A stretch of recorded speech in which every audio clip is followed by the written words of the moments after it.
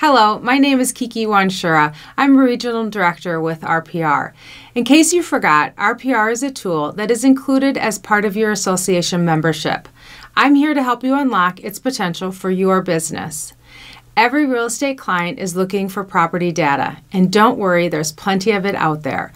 But what tips the scales is where they get that data, the depth of the data presented, whether it's actually digestible, and how it's delivered. For that and more, RPR reports cover all of your bases. Today, I'm going to show you 3 of the reports RPR has to offer, how to enhance and customize them, and how to email, print, and text them as well.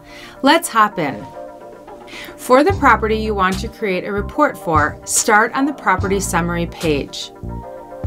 Now let's create a sample property report, market activity report, and a school report.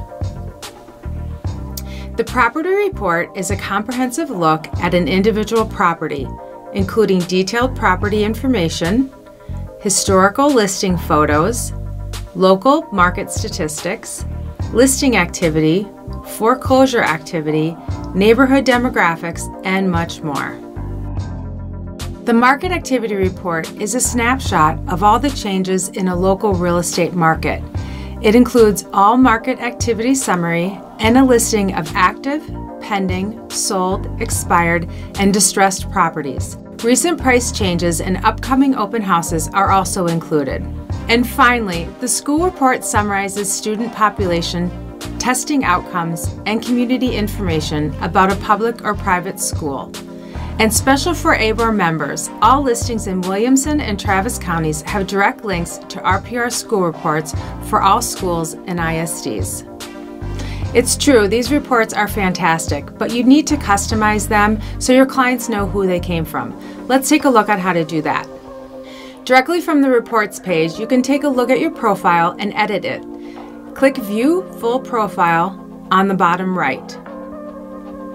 Much of this information is going to be pulled from your Matrix account, but at the very least, you want a nice photo and your company logo. When you've made your changes, remember to click Save at the top or at the bottom of the page. Back on the reports page, you'll see a sample report to customize above where you just updated your profile information. Click this to add any personal or company pages that you'd like to add to your reports. For example, you could do a testimonial page or a bio page about yourself.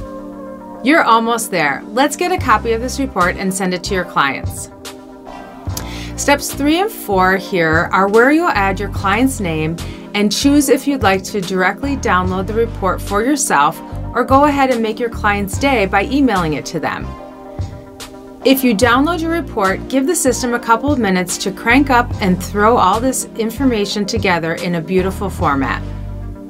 Learn more about all of these report types, sign up for a webinar, or access our on-demand video library at blog.narrpr.com and click on the training tab. Thank you for your time today.